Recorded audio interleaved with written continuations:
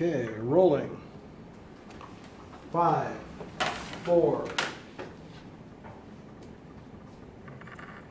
This is Lesson 5, Section 1, Part 2.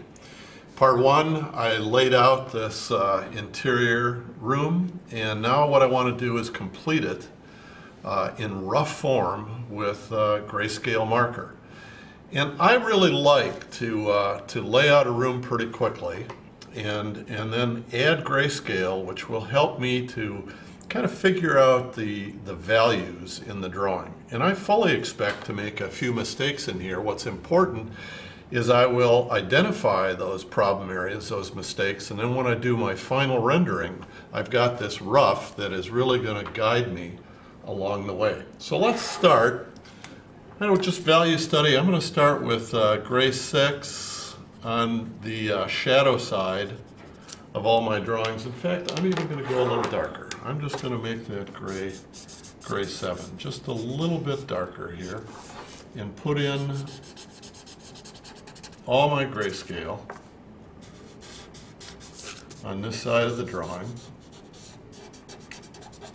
And I'm not paying particular attention to perfect rendering technique. I'm not going to worry about blending markers right now. I'm just going to get in the basic intent of this drawing. Add some grayscale back here to the chair, the back side of the arm, the back chair, this little coffee table. It's all kind of a monochrome looking furniture. And now let's take a middle gray. I'll use gray 4. And I'm erasing some of these lines, but I can always go back in and add them back into my drawing as I get more and more complete.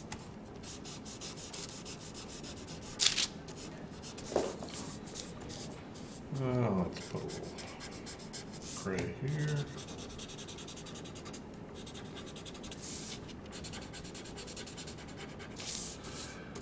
Let's throw in just a little bit of color into the water here. This is going to be the ocean out here. And this is a little outcropping of rock or something. We'll take a couple little different colors here and just sort of blend it in a little bit. Sky, I'll just throw in a couple little streaks to represent sky. We're going to put a couple little birds in the sky. Maybe just one more grayscale line here. Let's show a little bit of value change on this wall.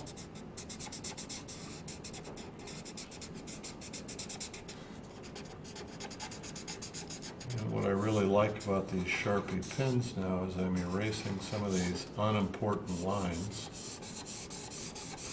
I carry the drawing a little further forward than my rough underneath. There's wall, a little bit of value change. Let's add, right now, some dark color. I just want to put in a little bit of shadowing underneath furniture. And I'm going to start with kind of a dark line. This little table here is maybe floating slightly off the ground. I'm going to put a little bit of shadow underneath here.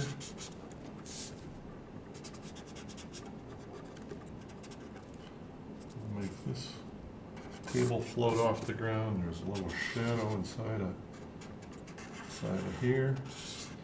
And shadows are generally gradated, so I'm going to take a lighter color marker and now blending that shadow just a little bit from the dark gray, just a little bit lighter forward. Gives it a slightly nicer look, just looks a little more believable, those lighter colors. And by doing these roughs, if I would decide that my shadows are just too dark, then when I do my final, it makes it a lot easier to fix the drawing. And if I am not sure in the beginning, I'll put a little shadow underneath this mantelpiece, run it right along. There's probably a little bit of a shadow line up here, this line, soffit. It's going to be a little darker. And I want to take a little bit of black. You can see I smudged my drawing here a little bit. But since it's a rough, I guess I don't really care. Put in a little bit of color in here. The very back of my drawing, I'm going to make it just a little bit darker in here. And then I can gradate that forward a little bit. I'm going to put in some reflections going down into the wall. I can, as Jessica did in a previous lesson, maybe put just a little bit of reflection for these chairs into the ground, a little bit of reflection for this table.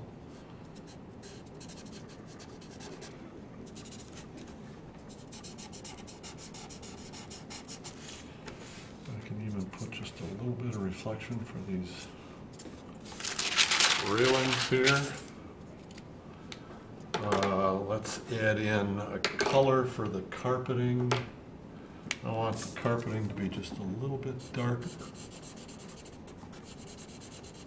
than the furniture. Not quite as dark as the shadow.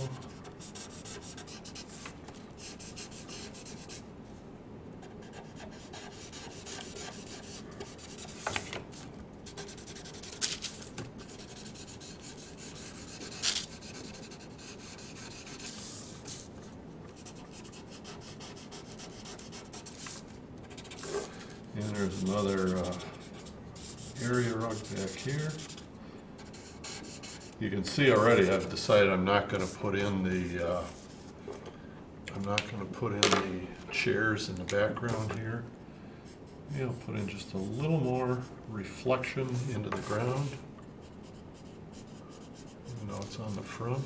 Let's add a little bit of reflection in here. The Sharpie pencil is coming out a different color. On here, I'll take a slightly darker color.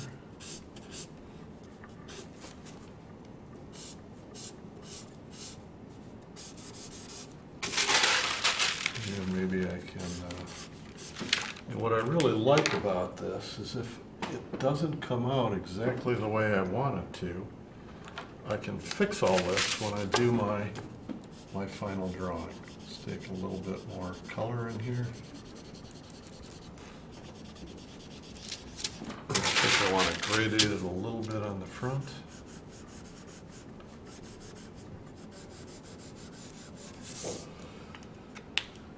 And we'll try and finish this up.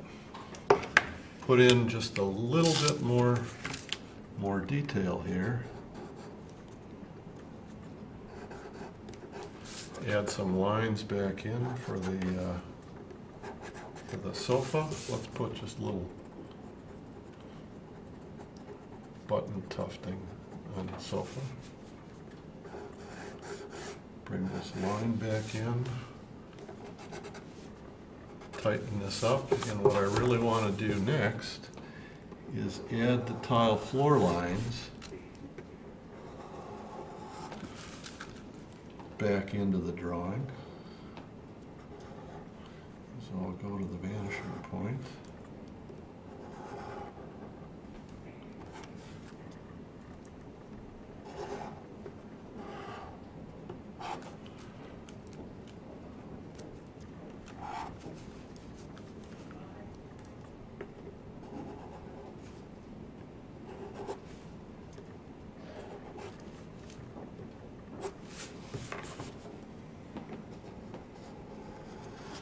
And I'm not worried if this gets a little sloppy. This isn't a presentation drawing. It really is a little bit more of a design drawing. I'll put a couple little tracks here. Or a thumbnail prior to doing a final drawing.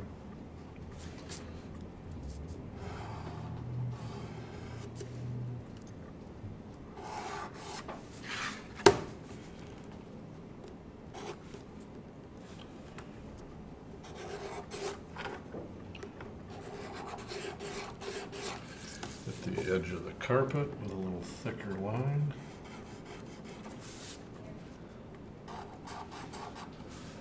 I've taken about 10 minutes to add this color, so it's not a lot of time that's spent, and you will more than make it up when you do your final drawing if you take a little bit of time to get these things done first. It just makes your final drawing much, much faster and a lot easier to do.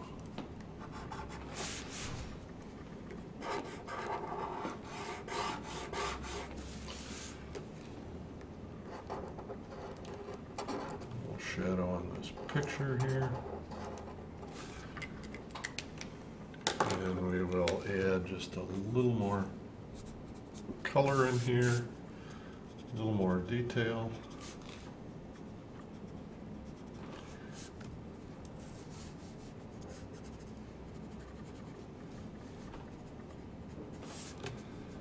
And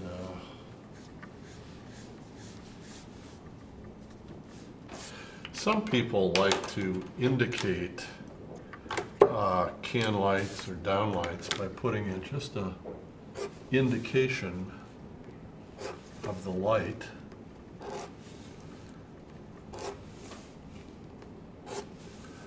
I don't usually put that in my drawing. And then let's kind of crop it so I know exactly what I'm going to be drawing when it comes down to my final drawing. I think I'll stop it right about here. That sofa doesn't look too much like it's outside the cone of vision, but I want to stop. I'm going to crop my drawing about here in the corner, and I'll show just part of that fireplace. And now I could come back and tighten things up and keep playing around with this drawing, but that becomes, I think, just a little bit too much. As I said, this is really a thumbnail drawing, and I hope it helps you when you're going to do your final drawings. You can either use this demonstration to get started right on a final, although I would recommend that you try doing one of these thumbnails first, and I can guarantee you it will save you a lot of time overall. I think I forgot the little side table here in my haste to do this drawing.